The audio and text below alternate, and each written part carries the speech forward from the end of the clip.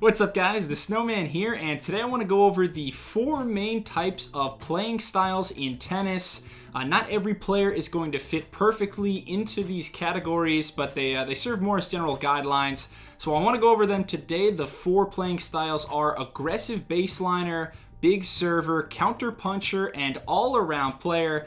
So I want to take a look at the strengths of these 4 players, the weaknesses, and then I'll give you some examples of professionals who fit these categories best. So we'll begin with the aggressive baseliner, and aggressive baseliners, they like to dictate play from the back of the court with very powerful, consistent ground strokes from both wings, both the forehand and the backhand. Aggressive baseliners not very comfortable at the net, but they will pounce on short balls, try to use the geometry of the court to hit angled winners, and they will grind you down with long, grueling, physical rallies. These players typically have great stamina, and they can hit from the baseline for hours. So some examples of great aggressive baseliners in the game today.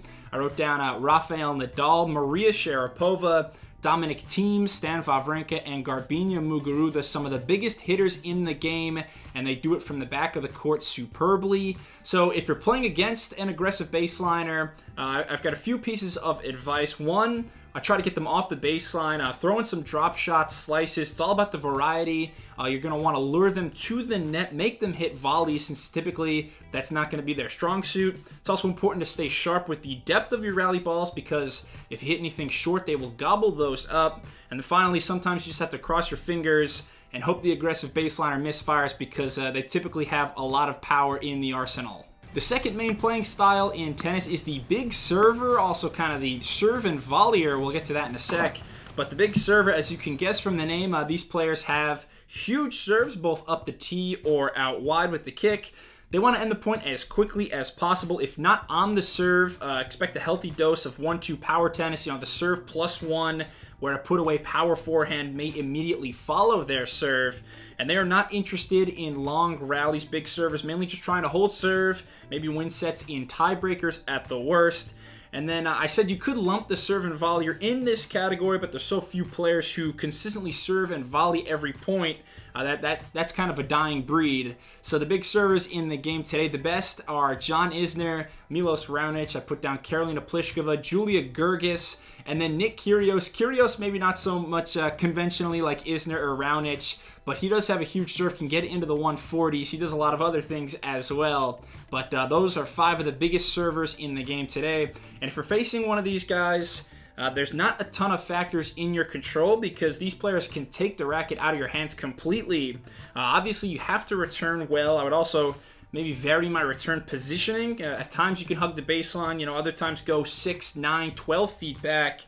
And then I guess the other piece of simplistic advice would be to focus all your might into holding your own serve, because if a player like John Isner gets one break against you, that often means the set is over. Next up then is the counter puncher, and for them it's all about consistent defense. Counter punchers are some of the best movers and overall athletes on the court. They win the majority of their points from their opponents making unforced errors, not so much from hitting winners or flashy shots themselves.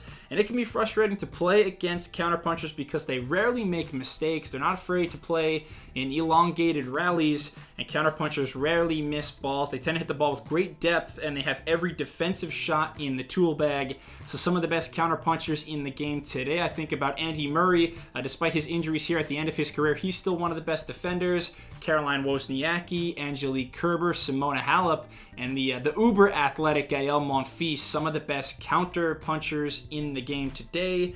The number one thing to remember if you are facing them is remain patient. They want you to go for home run shots, so try to stay within your skill set. I would also attack the net more. It may throw off their rhythm from the back, and it's a good way to finish off points if you don't necessarily have the offensive firepower. Finally, one other strategic point would be to hit behind them, since many of these counterpunchers, speedy, great athletes, they're very adept at covering the open court, so maybe once in a while throwing a ball that is behind them when they're running around. And finally, we get to the 4th archetype of tennis style, that is the all-around player. And these players have the most versatile capabilities, comfortable hitting every shot in the book, serve, forehand, backhand, volleys, droppers, slices, lobs. They have good combination of power, spin, placement, you name it. They're problem solvers also. They can adapt to their opponents. If they're playing a counterpuncher, they can take the initiative, get on the front foot. Also, they have reliable defensive skills against the power players. So it's not necessarily one trait that defines their game. It's all about being well-rounded, no weaknesses, and the best all-around players. One of them, the man right behind me, Roger Federer, known for being one of the greatest all-around players in tennis. Also put down Belinda Bencic, Sloane Stephens, the combination of offense and defense. Serena Williams, no surprise there, another GOAT. And then Novak Djokovic. And Joker, maybe earlier in his career, was more of a counter puncher, loved baseline rallies, but I think he's added a lot more offense to his game. So that's why I consider Djokovic now, with his beefed up serve, more of an all-around player because there's pretty much nothing that Novak can't do on the court. So if you're up against one of these all-around titans, not a lot you can say for strategy. I would just stick to doing what you do best because they're gonna react to you anyways. So if you can identify a specific weakness, I would attack that. For example, on clay, Federer can break down if you keep peppering his one-handed backhand with some high bouncing looping balls. He doesn't like it high to the backhand side. But the strategy against the all-arounders, really more about assessing the situation on that given day and then reacting to how these players are playing at that particular moment. So again, I know every tennis player isn't going to fit quite perfectly into these four cookie-cutter styles of tennis player, but hopefully you can see that there are strengths and weaknesses for each one. Leave a comment, let me know which one you are, but thank you so much for watching this video. If you enjoyed it, please subscribe to the Snowman Sports Media, give me a thumbs up, and I'll be back very soon. Cheers!